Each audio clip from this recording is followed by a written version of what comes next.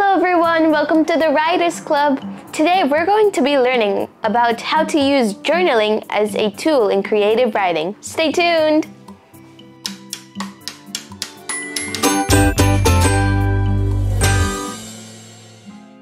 Let's hear the story of Lily. Lily is a very sweet, loving, passionate little girl. One day she got up from bed. So as she was getting up, she yawned and said, "Another dull day."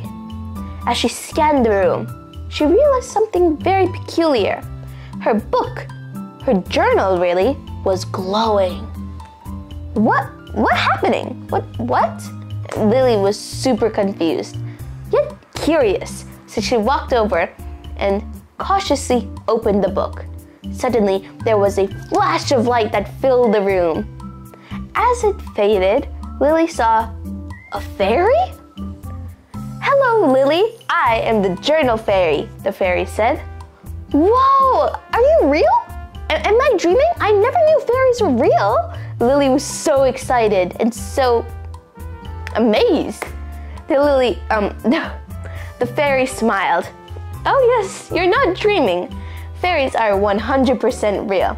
Now I am here to take you on an amazing adventure."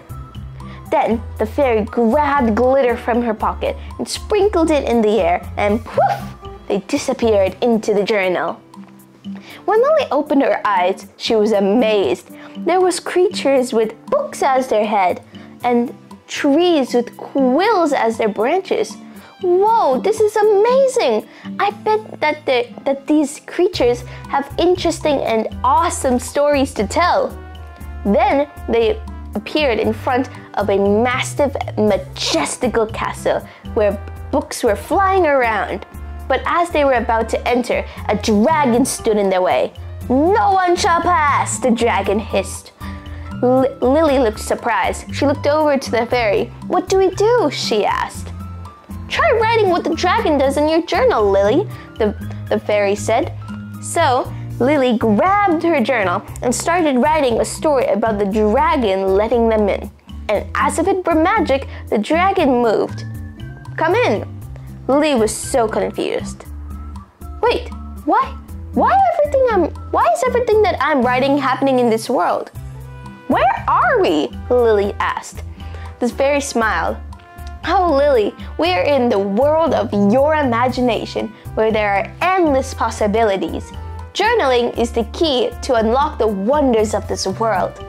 Inspired, ever since that day, Lily always wrote in her journal, exploring new worlds and unleashing her creativity. So, how was that story? Did you like it? Today, we're going to be learning how to use journaling as a tool in creative writing.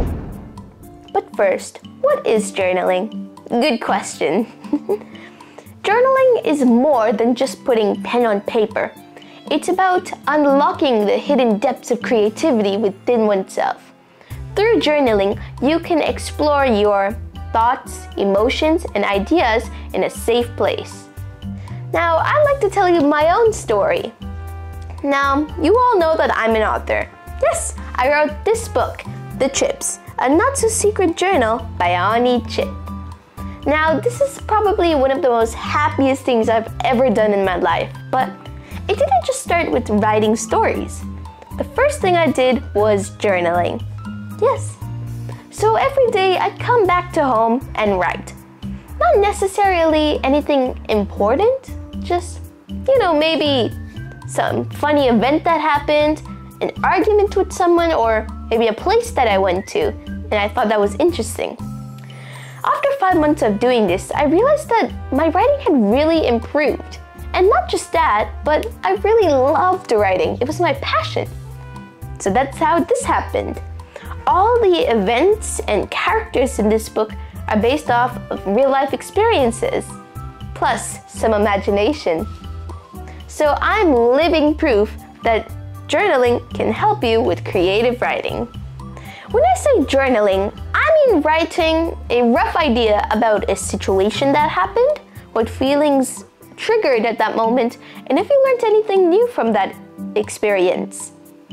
Now, after a period of time of writing this journal, start taking ideas and inspiration from the journal and turning them into the amazing stories we want to write. And to help with that, we have a magic tool that I like to call sticky notes. Let's see how I use journaling and sticky notes for my story. So, first step, you have to have a board. Second step, you have to have different colored sticky notes. Why? You're about to see. Now, as you can see, I have 3 different colors of sticky notes: aqua, gray, and purple. In the first row, you can see it says names, and we can see Chip, Jessica, Ani, and Soup. So for this, because the reason I chose these 4 characters is because they are the main characters of my book. And if they are the main characters, I have to have a clear understanding about them, or else I'm hopeless in writing stories about them. So yes, in the second row, you can see traits written. Now, this is where I write things about the characters. Let's look at Chip actually. So he's a nerd. Makes sense, he's pretty smart, yeah. He's a foodie. The name says it all. And he's a techie. Yeah, that's his profession, using technology. Let's see, how about Soup, the annoying brother? So he's cheeky. Of course, he's the youngest child. He has to be cheeky. Then he's a troublemaker. Valid point. He loves to annoy Ani. That's his sole purpose. That's the only reason he came to Earth. He's a teddy lover. Yeah, there's a whole story about that, so yeah. Then you can see in the last row, there's purple sticky notes, and it says more details. This is about their personality and a bit of how they look like. Let's look at, Jessica. She's pretty, of course, every woman is pretty, yes. She's tall, okay, yeah, of course. She's an average build. That means not too fat, yet not too skinny. She has a smiling face. Of course, she has to be smiling. She meditates, she burns sage, she hugs trees. You have to smile. Soothing voice. Yeah, you have 2 children, you're gonna need a soothing voice, especially for the second one, Soup. And you can see, let's say, Ani. He has messy hair. Yeah, you can see that in the pictures of Ani. Tall, he's the tallest of his grade. Did you know that? Lazy clothing, makes sense, yeah. And cheerful, he is a really cheerful guy. So you can see, I use this to have a clear understanding of my characters. Now you can see that I've done it, but for a different thing. As you can see, instead of having the names of characters, at the end of the row, it says chapters, not characters. You can see the names of different chapters, like Chapter 1, Intro, Chapter 2, Little Rave, Chapter 3, Teddy, and Chapter 4, Holidays. Let's see the first column. It's Chapter 1, Intro. The next row is Outline, which is the brief idea of the story. The introduction to all the characters, their interests, and their relationships. So, who are the characters? How are they all related? That's it. Now, as you can see in the end, where more details are, it doesn't say much, it just says subplot.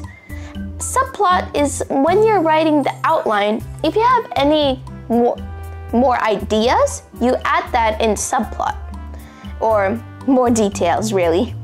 Let's have a look at the next column, Chapter 2, Little Rave.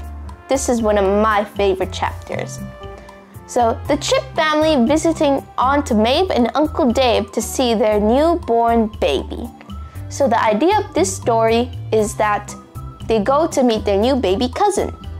Now let's think, what if whilst I'm having an outline, there's things that happen along the way, like maybe something happens whilst they're driving there, maybe they can't get there some reason, or maybe one of the reactions of Like, let's say Soup. Since he's the youngest, how's he gonna react to seeing a baby for the first time in his whole life? All those kind of things go in more details. So, that's it, my friends. Now you know how to use journaling and sticky notes to have a clear structure of your amazing stories.